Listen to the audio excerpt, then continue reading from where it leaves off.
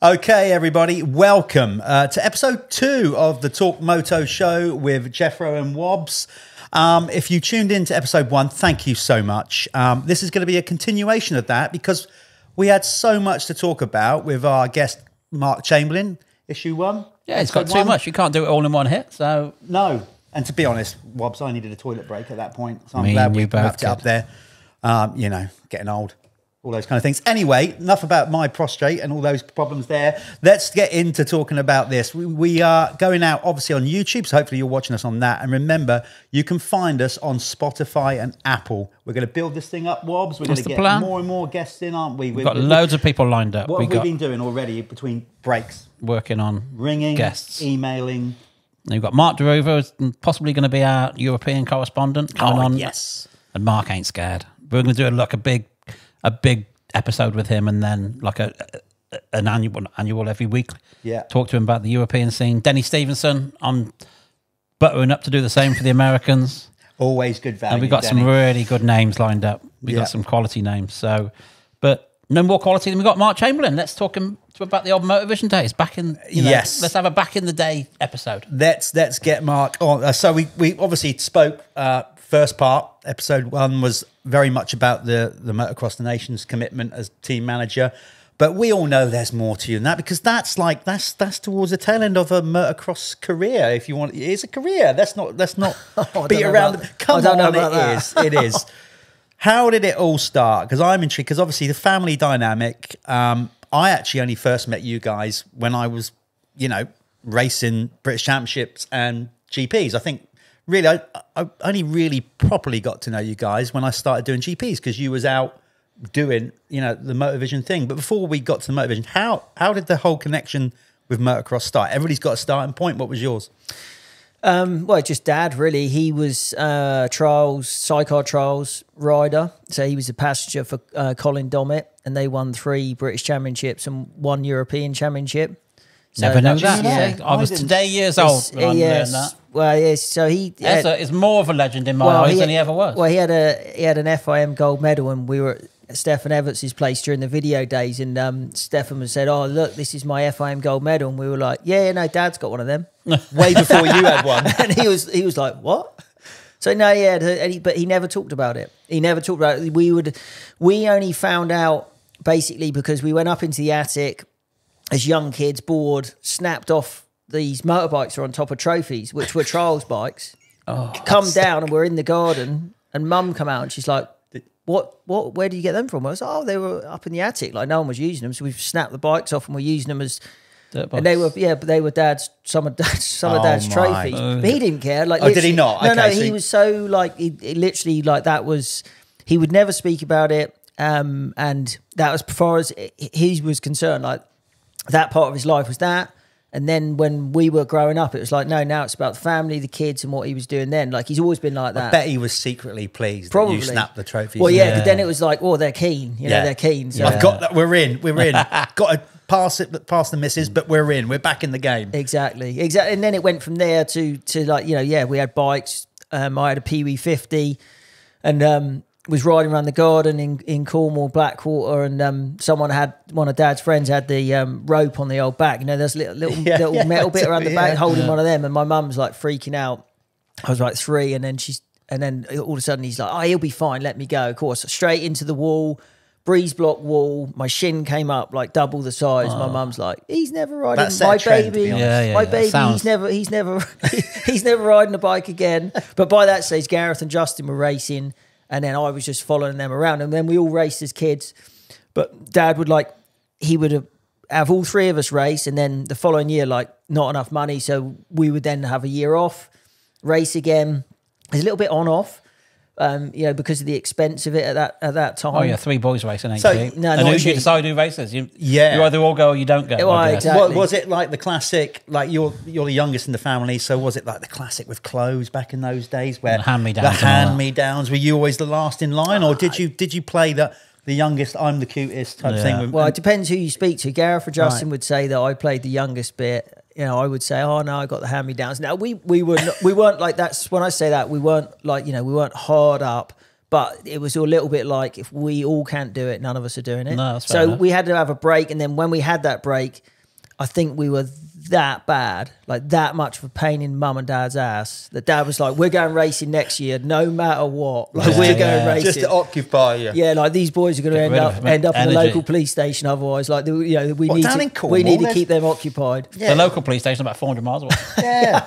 You can run wild in Cornwall, can't you? You shouldn't have to worry down there. It was good. It was good fun. We had a really good childhood, from the racing side to just normal. Normally like the whole beach thing, and Cornish life was good. As kids. So that's where your dad's originally from, or your mum. Yeah, dad and mum. Yeah, both from Cornwall. So we're all effectively a Cornish family. Whereabouts? Well, I was born in Truro, and then we lived all around that sort of area, like and grandparents at Falmouth. So we'd spend a lot of time on the beach and different bits. Well, it was great. I love it, and I love going back now. There's always been a great motocross scene in the southwest, isn't there? There has genuinely a lot of races. Certainly when I was growing up, happened down the southwest. Yeah, and I mean deep into Cornwall as well. It's a good scene. Yeah, definitely. Well, dad had he, at one time or another, like he helped Ian Bettison a little bit. He helped Andrew Gilbert a little bit. He helped Larry Kessel a little bit. Louis' dad. So like, there's that connection now. A lot of these kids, the Jago family, and then a lot of these kids now are racing. And then you've got this next generation coming up, which is really, really nice to see, because it brings back memories, and they're all good people. Sibling rivalries. I can't remember. So the age gap between you, did you ever have to race each other, or was you always in different classes? Who was the oldest? G's the oldest? G's the oldest. Couple of years difference between them, Justin, and then me, 3 years. So there's a gap. I don't think they ever raced, like, until we got older. And done like MR Thundercross all together or something like that. Do you know what I mean? Or we've never actually raced each other, but that's a touchy subject. I'm going to get onto this because I've got two brothers. We're a tight family, we are. I don't think we've ever had too many crosswords or whatever. So I look at the Chamberlain brothers. I see a lot in and you are incredibly tight as a family. Yeah. You've got obviously the guy, your brother's involved with the Motocross Nation stuff as well, particularly G. You've got Justin occasionally coming along, couldn't make it this year, obviously for reasons we already spoke about in episode 1. But you seem to be really, really close, So when it comes to like that, any kind of growing up together, you still, as tight as you are, you still want to turn over on your brother, don't you?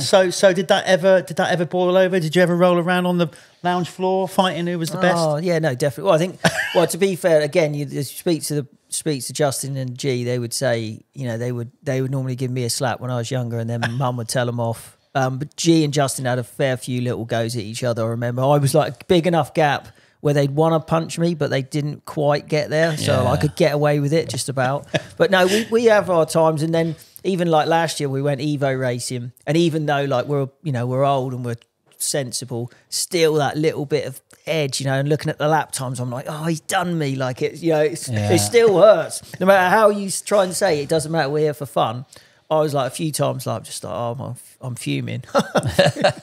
You seem to me anyway, out of, the most I'm going to say it, most aggressive out of the three of you. Would you agree with that? Me? Yeah. I wouldn't want to square up to G. No, I don't know. See, so I haven't seen that side of G. Yeah, I don't know. You would. Yeah, Justin can be. Justin's quiet, but then gotta watch out for the quiet. Then ones. Exactly. Then he's the one who's definitely he can flip. But then we all got older. Like I remember seeing those two fight, and G would literally just be pinning Justin down because he'd be thinking, I do not want to let him go. and it would Justin be getting more and more mad the whole time. So, and a lot of the time I was just spectating. So, yeah, it was good. We had a good time. We get on well. Like all families, you have your ups and downs, you have your disagreements, but essentially, like, we're there for each other.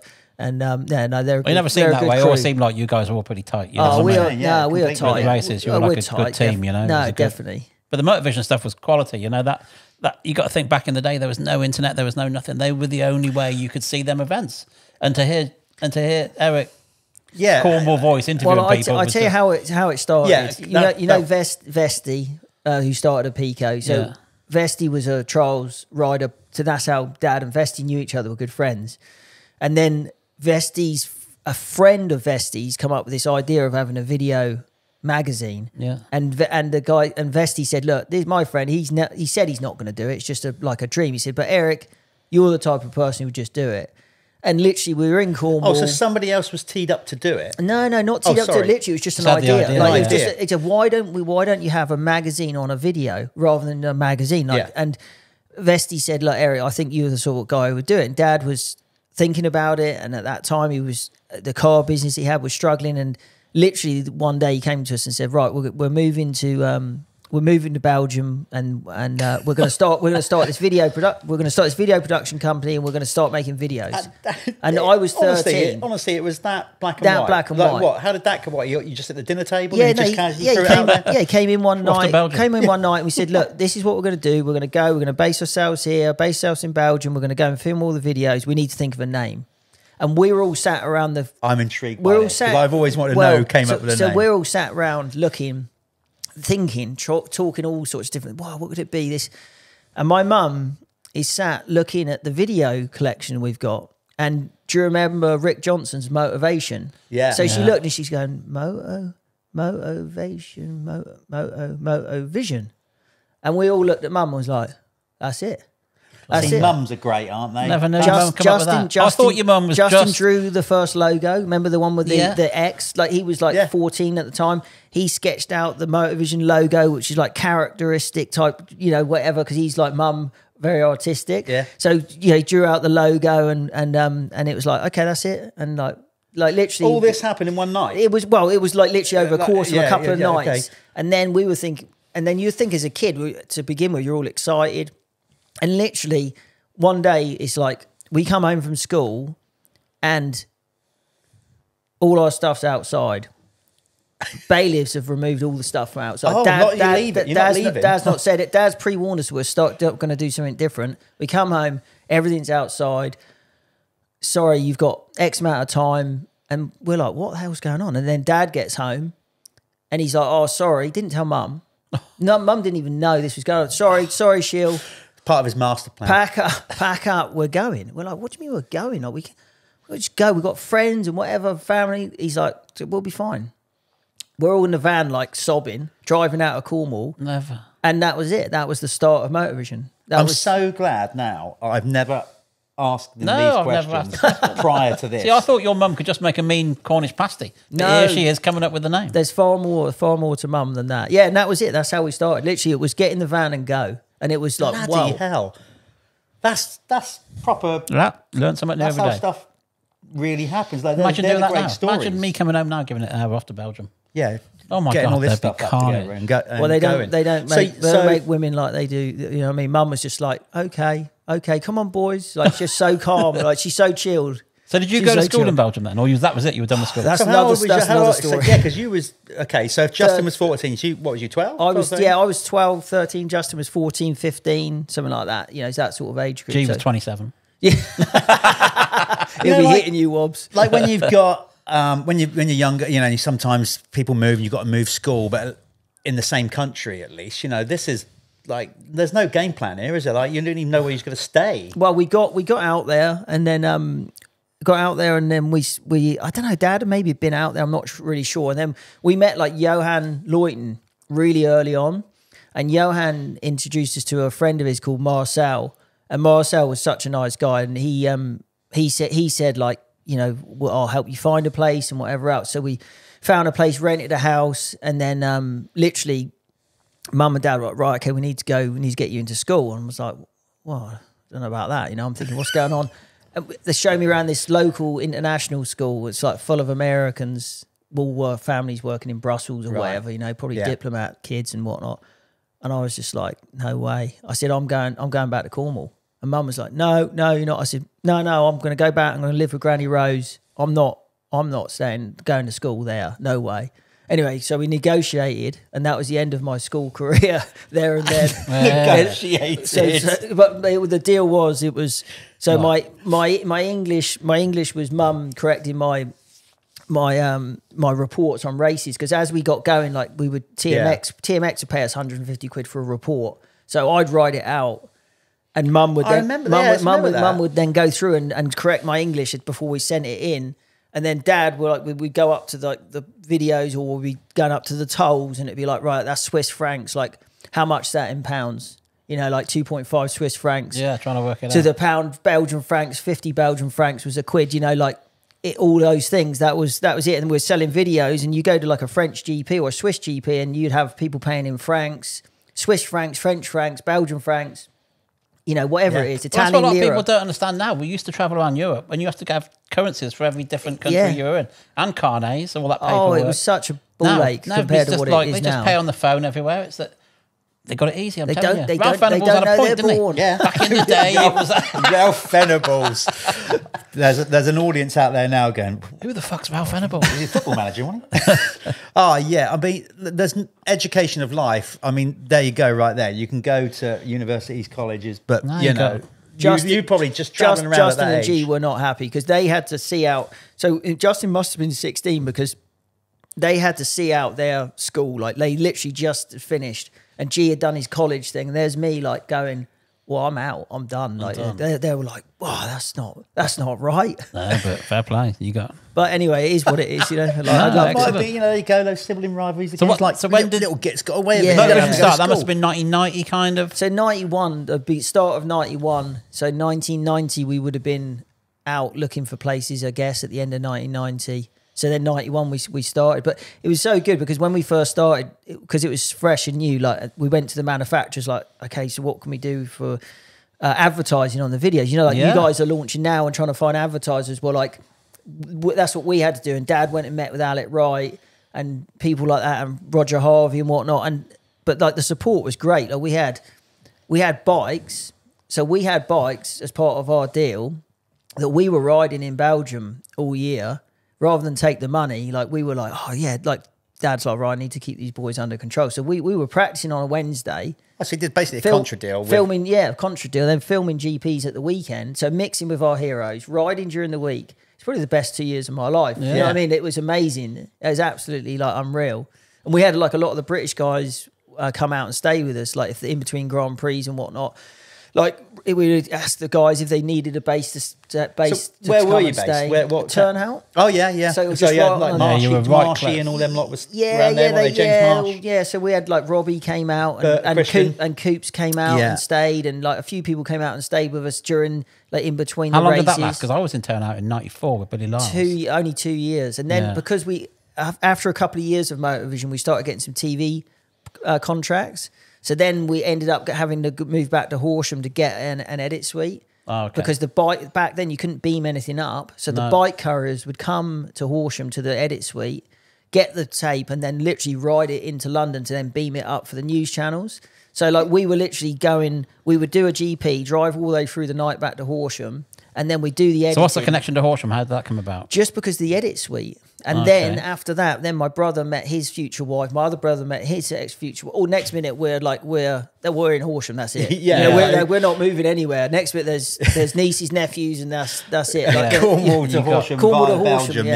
Yeah, with a little hop, skip, and jump Belgium in between. Yeah. But Belgium for me, I have a really fond memories. Turnout was like a centre, wasn't it? Because I mean, when I worked for Billy Lyles, we started off in Italy, then we ended up going back to Turnout and get Hondas, and like fuck, he was like royalty by that place. I mean, used to go to like these like Billy Lyles fan club things, and they're all chanting. And I'm thinking, this is weird. Yeah, they do, don't they? Weird. They have proper fan clubs. Where Oh, you yeah, go to there's bus fulls of some little town hall kind of thing. Yeah, I was just gonna say like a village hall or whatever. And they're all sitting there with all the Billy Lyles jackets on. and that. then they'll get a bus to the race and things to They support do, the riders. It was amazing. Oh my God, it was insane.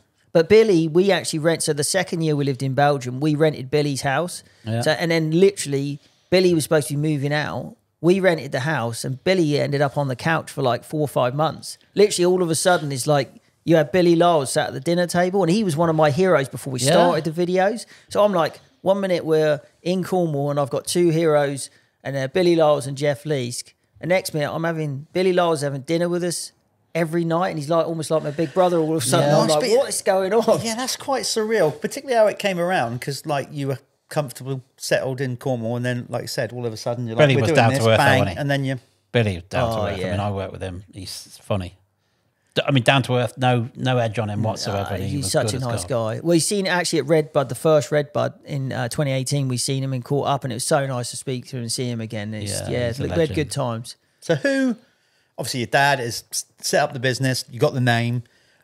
What happened from that point? Who did your dad say, right, you're doing this, you're doing that, or did you like squabbling over who was going to get what gig within? I mean, Justin's a cameraman. Yeah, Justin and G went to camera college. They done that. They went to camera college over there. Now in the UK, just a short term, a little short. Once thing. you knew that you were doing, and then literally it was like right. Then it was up and running and get going. But Justin's got that again because he's a bit artistic. Had a natural eye for framing the shots and whatnot. And he would always get so mad with me and G because we weren't natural at it. We were just doing the best we could. And he'd be like, "Oh, look, that is utter shit." And it's like, "So I'm sorry, Just, I'm sorry." But yeah, but it was good. Justin drove all of the editing, the camera work. Like he was the main hub around that time because it came to him natural. Yeah. G would do most of the driving. And then I'd be doing the bits and pieces and running the cameras and microphones around, and then started filming later on once I could hold the camera up because things were so heavy back then. When I first started, I could hardly hold the bloody thing up. Yeah. But again, amazing times. Well, as a family to go and do that and to travel But it must around cost a lot of money to go and set up because they're proper cameras you had. Yeah, no, it was a lot of dough. A lot of money. Yeah. A lot of dough. Yeah, I mean, it was hard to make money on this stuff. To make it work was really difficult back then. But we were getting there, slowly getting there, as the TV contracts came in, and then the video side, and then we're selling the rights to this country, to that country. It was building. It takes a long time to build a business, as you guys know, and it was building. And then Giuseppe comes in with Action Sport. Was that the name? Action Group. Action Group. Yeah.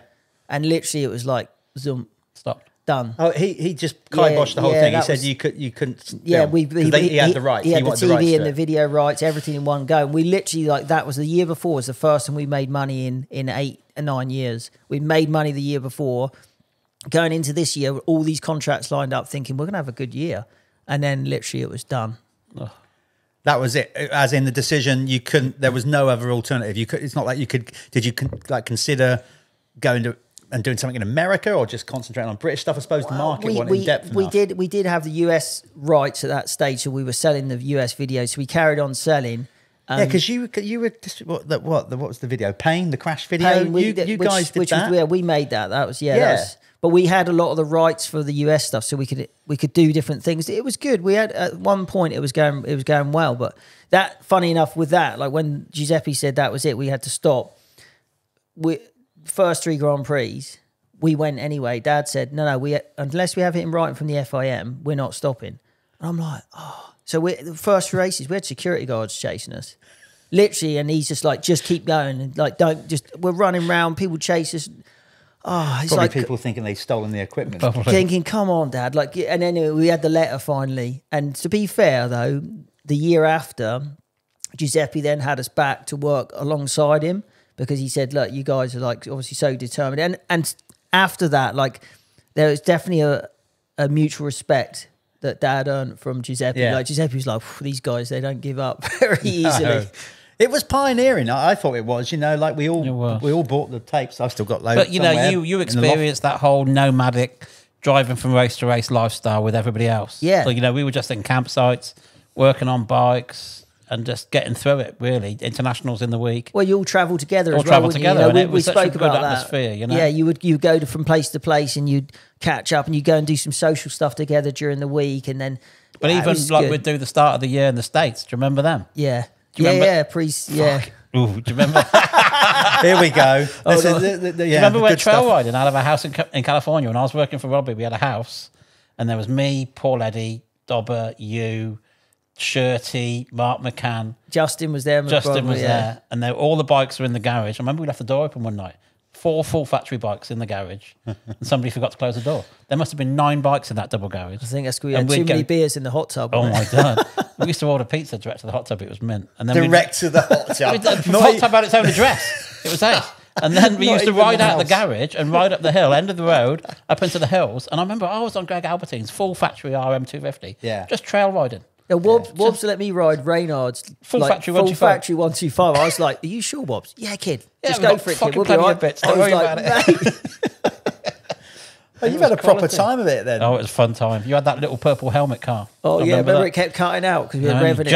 You jammed it into park driving up the road. And then it stopped. It cut out. We had to push it back. Yeah. Can you imagine now looking back, if you'd have just kept the camera rolling beyond racing, can you imagine the stuff you would have had? Not that you'd been able to show any of it. No. Oh, to be fair, here we go. He's got some stuff. Yeah, to be fair, Justin, I haven't. It's just Justin's got some stuff. Like, do you remember Roddy Brooks when he was working for MCN, and they all took his car out onto that track, onto the Eastie and all that. Was that Talavera? No, that was, I don't know exactly where it was. I remember where he was. I came back from Belgium, and you lent me Roddy's car. That was it. They'd done the hydraulic fluid was leaking out of it, and we've got some gold. Whether he's still got it or not, I don't know, but we have got some good stuff somewhere. I see it's made a bit of a, like now on social media, you started Justin started to push it through with Gary Price. He started to push a bit of stuff through, so hopefully he can get some stuff. It's got to be, because you see what we do with the VMXDN. There's a call for that era. People like it. Yeah, it's the good old days. Yeah, for our generation, and you've got it all on tape, so you should be able to do something with it. Yeah, surely. no, they're definitely starting to work it now, so it's good. It's at that time where it's the right time to sort of start bringing stuff back. But the Motovision days were great days because I had no responsibility either then. Do you know what I mean? It's like literally I was just a kid living the dream, traveling around Europe. Yeah, I remember I had a pit bike and I was riding up this little Yamaha Bop, it was called, just this little twist and go thing. Yeah. So I rode up and I'm looking at this guy and thinking, wow, it's Mike Healy, and I'm just stood looking at him. He's like, hey, little shit, can I use your bike? And I was like, yeah. So he's ridden round, comes back, the fork seals are gone, there's no oil in it. It's just like, and Catherine Lecour, she's her manager at the time. Yeah. If you ever met Catherine, she's like, Mike, what are you doing? You wrecked his bike, give him a jersey or so. And he's like, he's all right, it's little shit. And from that point, Mike called me little shit for the next 4 or 5 years while he was in Europe. But we ended up hanging out, going to his place, watching movies at his apartment, and just being mates, because he's like a lonely soul, really. And we had, again with him, we had some really good times. Did that, like, living that as you got a little bit older, did that like rubber stamp your interest or wanting to be involved in the industry long term? Like, yeah, I've known nothing else really, I guess, because because it was such an early start. Like occasionally I've looked and thought about other stuff, and then but motocross, when I think that I'm done, it drags me back around, and then something else comes up. So you just got to keep. Which brings us up to what you're doing now. Exactly, you can't get away from it. Basically. So now you're doing the Armour Vision, yeah, which is basically like a clear film that sticks over your goggles. Yeah, you can wipe with your hands. Yeah, it's a smart film that sticks on the lens. A mutual friend, Steve Dagger, introduced me to Nathan Desimont, who him and his dad come up with the idea, and he was struggling to get it to market. So we've had a meeting, and we come together and we formed a company, and we changed the name and made a relaunch and different bits and pieces, and we're working as a good team together to push the brand forward, and we've come a long way. Like it's only a year old. Everybody raves about it. It's a weird thing. I was a goggle guy for a lot of years, and I'm like, you what? It is such a great product. Make any sense? And now with the tear-offs being banned, like back in the day, I was at Smith, we were developing like biodegradable tear-offs. It was like looking through a fucking milk bottle. Yeah. Awful, People are, you've got that natural skepticism because you're so used to the set things, but it's genuinely such a great product. I'm really proud of the small team that we've got, Nathan, myself, and I've had help from my brothers, of course, naturally, and I'm really proud of what we're doing. So I'm hoping we can do good things with it. Between the end of Motovision, and where you are now. No, not at all. Where you ended with the filming, then obviously a little bit of hiatus as you sort of, as a family, couldn't carry on filming. But then Motovision as a team popped up. Anybody that was gets it the involved, team first or the Grand Prix first? I can't remember. No, you did the team first. Yeah. I mean, I went for a stage. I've got to say, the Isle of Wight GP was the best GP I've ever been to in my life. And I've been to a few. Yeah. That was the best. It was good. Well, to be fair, like Jeff was involved in the original crew the year before. Yeah, I'm taking, and then so credit where it's due for those guys. I won't take all credit. What I will take credit for, I am. I'm claiming that. Mate, that was absolutely what a stroke of genius. I threw that out there in a production meeting. What a stroke of genius. Rob Bradley, who was obviously the first promoter, we all sat around a table in his office. He's like, right, we got to do something different. What do we think? And of course, I like to think I have a joke once in a while. So I said it as a joke. I absolutely said it as a joke. I have a joke about strippers. I said, well, you just got to have a stripper tent, innit? It'd be brilliant. As a throwaway comment. And I distinctly remember him absolutely just looking down the table, and he just slapped the table with his hand and went, put that down. We're doing that. I was like, oh. Yeah. And obviously, naturally, when I went the second year, I was like, well, you can't change a good thing. No. So we had to go with it again. That was an experience. Obviously we lost money, and I learned a lot that weekend. It's something I really enjoyed. Both. When you're actually involved at that level, running an event at that level, and you get into the money involved and the politics of it, and I'm sponsor learning. endorsements. Me, now you're exactly. I'm learning fast. It's an eye opener, isn't it? Big but you took it on, as promoter. I mean, that's huge. Yeah, no, I don't know. Again, just a little bit. He can't help himself. No, a little bit. Like, I think I'm learning. I'm getting a little bit more chilled as I get older, and I'm thinking about things. Again, Dad's sleep on it. Don't make such impulsive decisions. So I'm trying not to. I'm definitely a lot slower now, and I'm more on the handbrake than I used to be, because I'm like, well, I can't keep going. I can't keep putting the family through it. To be fair, do you know what I mean? It's like it needs to give it a rest. But then at the same time, we're the team. You probably have more jobs than me. Like I say, you've been the cameraman, then you've had the team, you've done the Grand Prix promotion, you've been importer distributor. Yeah, no, I know. It's just one of those big things. Brands as well. Yeah, no, we've had a good time. Like I said, we're all suckers for it. Aren't we? You got to do something. It's hard to walk away when you love it so much, and we had some good years with the team. It was good. Great, it was amazing. You had great years with the team. You had a front running team. Let's not kid ourselves. Like Leoc was always brilliant to watch. Brought a lot to it. And then obviously what you did with Doogie. Yeah, we had a good time. I remember that day. Cullen, wasn't it? It was Cullen when he was the youngest ever winner of a British Championship. Yeah, that was a good moment. I thought was that not in Wales? No. Cullen. I thought it was No, Pontralis. Pontralis. He a couple of years later when he rode for us, he won the overall there. On but Suzuki. He took a race win, his first ever race win at Cullen. It was just nice to see overall. He's not somebody 2-2. Yeah. He had 2-2. That was it. 2-2. Sorry, yeah. What's he up to now? I haven't seen him for years. He's got a barber shop. Is it? Yeah. He's done a Mike Healy on it. He's got a full barber. Yeah, so the team, and again, that's when I was, sitting back or stood back and thinking, I relate to those Chamberlain brothers. They go for it. Yes. They're passionate. Nobody can have a go at you. No, it came through in the team. It absolutely came through in the team. We did love it. We went on too long. We should have stopped earlier, because you do get rinsed with that. Like the money, the time, the effort that goes in.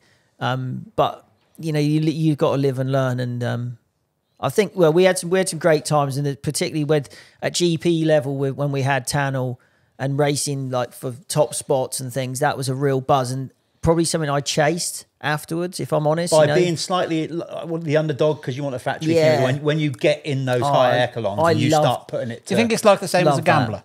You think you're chasing that high all the time? Definitely. You're chasing that. Yeah, definitely, and that's something you've got to try and keep in. You've got to try to keep that in balance. And something that when I was younger I couldn't do. I couldn't keep that balance. It was just so full on that it was too much, really. But anyway, you can't, like Dad always says, crack on. So you can't look back, look forward. But the memories of that though as well, running the team. Do you have any? The classic question people say about regrets all the time, but I don't think you don't strike me as a person that does, because it's like living that moment and whatever, like putting yourself in that, and what you learn from maybe running a team and the mistakes made there, they're relatable to say taking it into business with what you're doing now with Armovision. I think a good friend of mine, Ryan Hamlin, said to me recently. He said, imagine if you hadn't done the team, where you'd be at financially. And then he said, scrub that. He said, because what you're doing now is because of all the years and the connections you've made.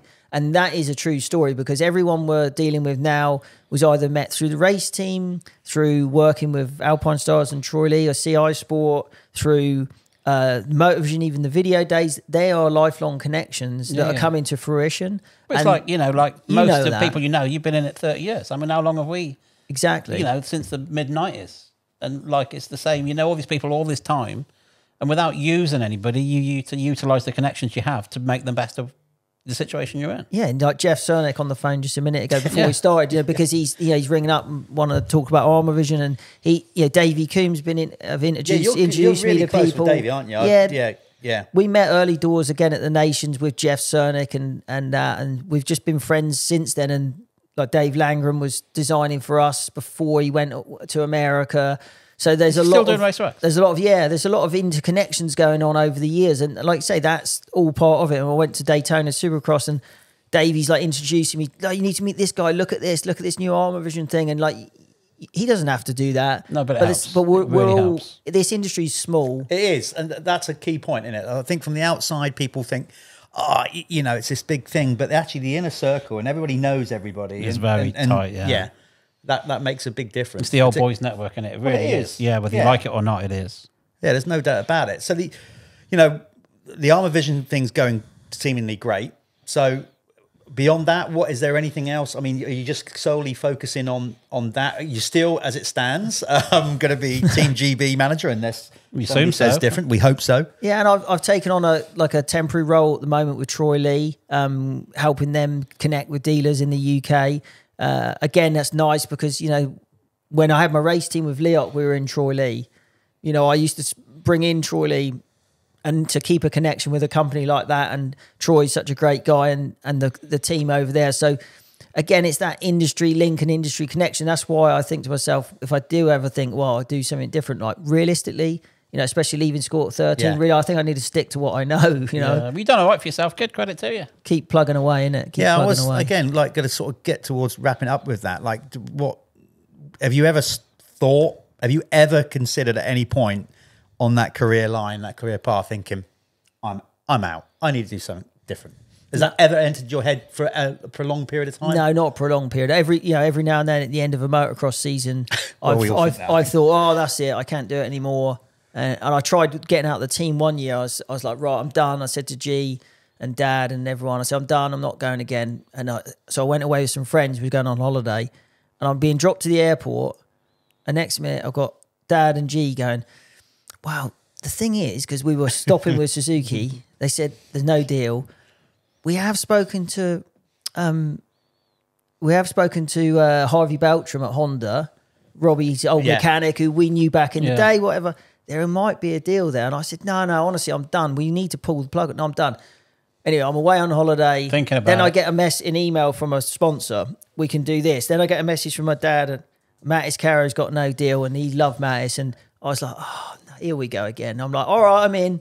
I was like a week away, and I was like, I'm in. Let's go again. It's hard to get away from. Yeah, no, I'm not going to get away from it, am I? I've got no chance. No, you're in, kid. You're in for life. You're absolutely in for life, yeah. As I said, so we're going to let's sign off. I would like to sign off with, if we could, without delving into too much. And I'm going to put you on the spot a little bit. All the years of like working and shooting with Motovision, what is there like a standout moment in the video years, like regards of a funny moment or something that you look back on fondly and go, well, there's obviously loads, but is there any kind of like particular story? You mentioned the hot tub thing there. I'm sure there's loads, but was there like I'll say 1 year. Was there 1 year in particular where you thought as a kid, like, it just don't get better than this? Like this is where it's at. Yeah. I am living the dream. There's definitely quite a few, but like Everts versus Albertine that year was quite emotionally draining because I was a Stefan fan. And to see the yo-yoing going on between them, and then Everts versus Tortelli, because it was so dramatic. You felt like you were in it the whole time, and like it was just at each event you'd be thinking who's going to get the upper hand, and it's times like that which were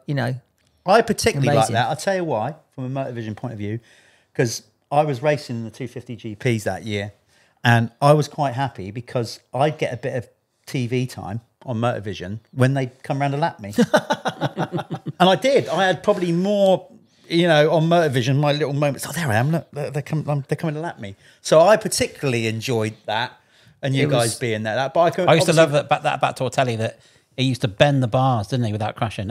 Every race, they had to change the bars. Now, grips, if you bars. sat on the bars, if you sat on a bike and tried to bend a pair of bars, you couldn't do it in a million years. But they would have to put on like 4 pairs of bars on a weekend because he'd just bend and ride in. Now, I don't know how you do that without crashing. He is an animal. He was so physically strong in his top half.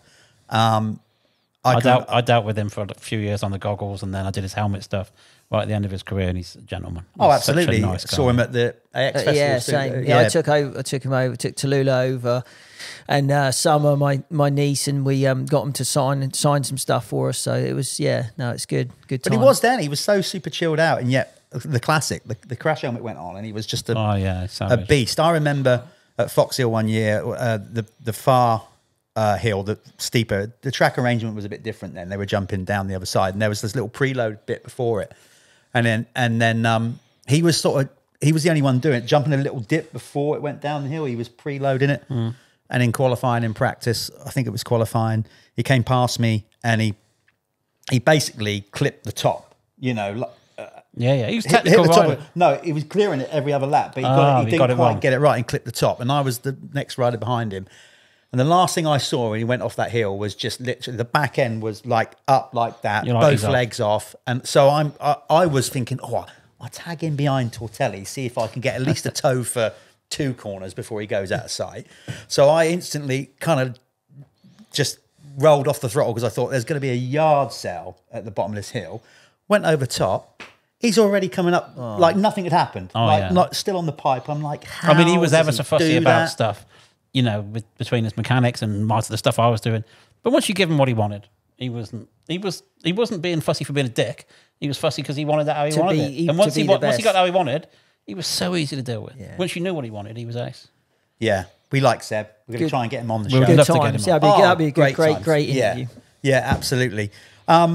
I know this is going to be the norm with what we. We're carrying on again. We could talk, and maybe that's what we have to do. We have to keep getting guests back on and doing it in segments. I don't know, but it's been awesome to have you on, Mark. Pleasure, thank you very much. As our first guest, and thanks, episode guys. 2 as well. Yeah, because we couldn't fit it all into one. Wish you all the very best with certainly the vets. Not the vets. That's you. That's me. And Dave. Motocross, and Dave. Motocross of Nations. I hope that continues. I hope we can find some talent.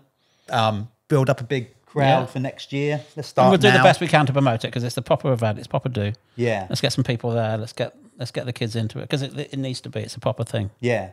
And great luck with Motovision because obviously that's a cool product and anything else you're doing. Not many products that come along that are so new. No. It's not like another pair of boots, is it? Another pair of goggles. It's a proper thing. Keeping it fresh and it's a quality brand if we can keep it like that way. But it's been good. So thanks, good guys. Run, isn't it? Yeah. From the youngest of 3 from Cornwall. Yeah, not done yet. Not done yet. Not done yet. Not done yet. It was the soundbite if ever you've heard it. Well, that's been fun. Listen, as we said, we do more of these. I've got it in front of us here. Look, remember, if you want to get involved with the show, you need to email us at infotorqmoto@gmail.com. This is episode 1 and 2. We're on episode 2 as we speak right now. So if you like what you see...